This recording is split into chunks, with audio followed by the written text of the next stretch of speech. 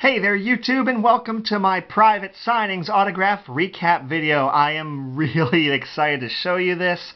I obviously collect autographs, I collect trading cards. My favorite thing to collect are autographed baseballs, and specifically Pittsburgh Pirates autographed baseballs. Even more specifically, game-used Pittsburgh Pirates autographed baseballs. Everything I have just mentioned to you in this video. They are represented in this video.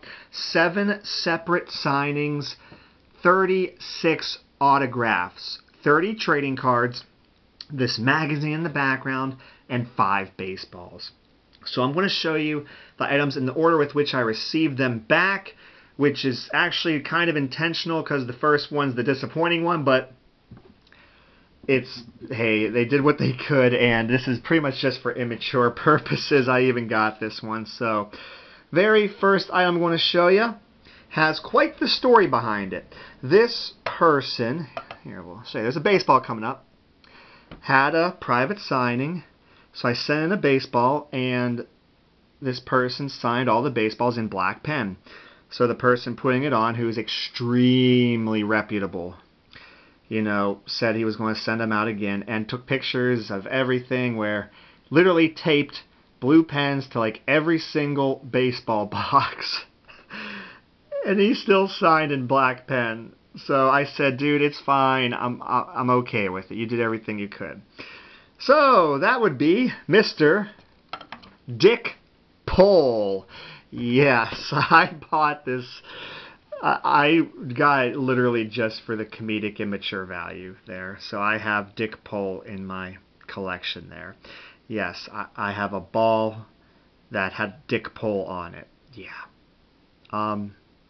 Yeah. We'll just let it go at that. But in all honesty, Todd Schaefer from Under the Radar Sports Promotions did everything right. Just this person just didn't follow through, and that does happen with private signings, but the other 6 went extremely well. This next one was put on by Josh Matthews at 5 Tool Signings. By the way, all of these I learned through a Facebook group called Baseball Private Signings. You can also find these, and sometimes, usually some more, on SCN as well. And this is coming from a local person who happens to be a bowler, who was a great pitcher as well. No, he was a great pitcher who happens to be a bowler, Mr. John Burkett. So, as you know, my channel name Math Bowler would imply, I'm a bowler, and I had this magazine. I was really hoping to get it signed, and I totally just did. That's great. That is so great for my collection. And there's another reason why I was really hoping to get this. He's a local person. Town not too far away from me, the town of New Brighton, where if you followed one of my prior private autograph signings recap videos, you would have seen where I got Terry Francona on a baseball signed by Tito Francona with the same inscription as what you're going to see here on the John Burkett baseball, New Brighton Pride. So it's not just signed by John Burkett, but it's also got the New Brighton Pride inscription, which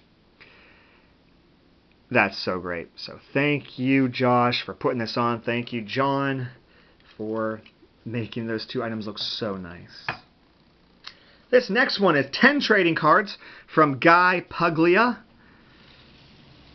The price was very reasonable for Al Scoop Oliver. Remember the 71 World Series Pirates? Darn good hitter. Darn good hitter. Him and Bill Madlock were really good hitters who just don't seem to get quite the love. And I know Dave Parker's not in the Hall of Fame. Probably should be. But, these 2 guys, Bill Madlock and Al Oliver, could really hit as well.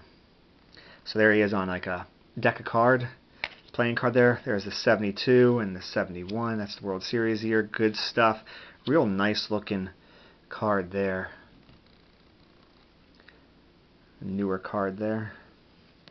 Oh, that's pretty. Yeah, so there's your 70. That looks pretty sweet.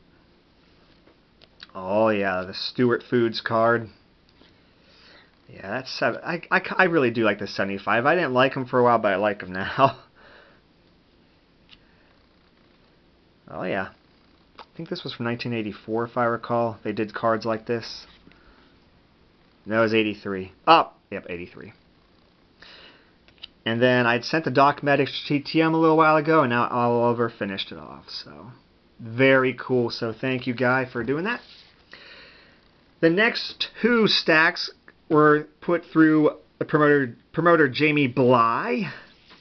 Got 10 cards from Mike LaValliere Spanky, who is also a Gold Glove winner. Not quite the accolades of Al Oliver, that's for sure. But I enjoyed watching when I was a kiddo. So I picked out some cards I would really like to get signed, as I have so many Mike LaValliere cards.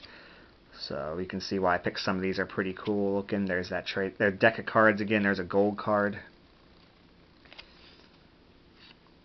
But the next 3 cards are like the reason why I really, really wanted to send this out. Already signed by Sid Bream. Collector's Choice card. And Mike LaValliere added the inscription, "He was out." That is so appreciated. Dude, that's amazing. Thank you, Mike LaValliere. Thank you, Spanky. Oh, there's one here too. Oh, that's right. They had a silver facsimile card there, and also signed by Sid Bream. And there's Mike LaValliere with the "He was out" inscription. And the gold facsimile. I got all 3 of these. It's like, that is amazing.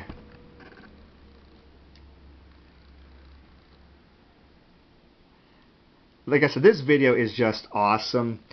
I upload a trading card video on Mondays. I upload a TTM video on Monday, getting ahead of myself there. TTM Mondays.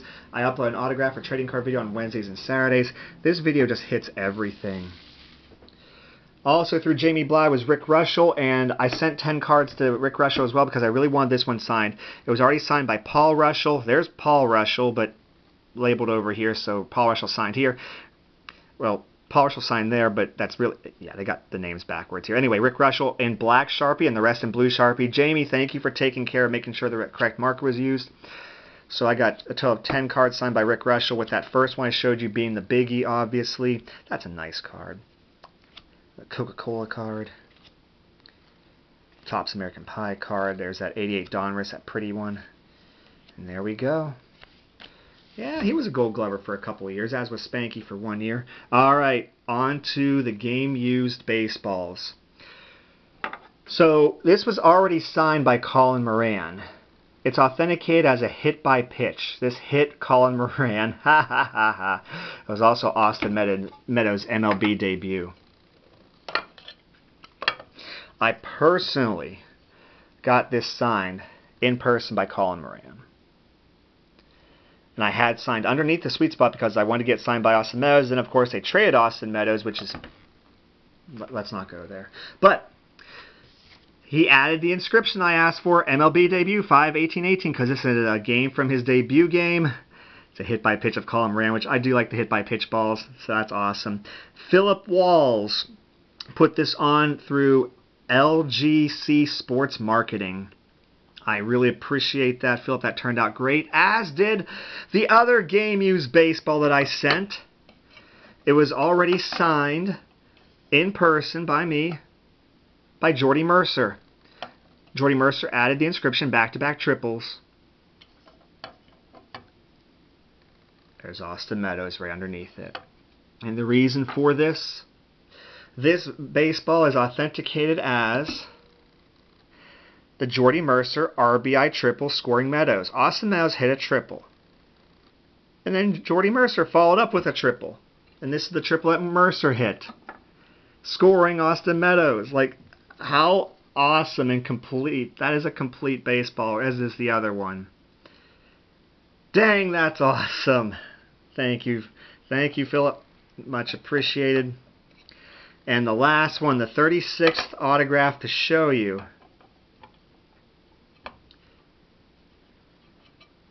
This is not the private signing person.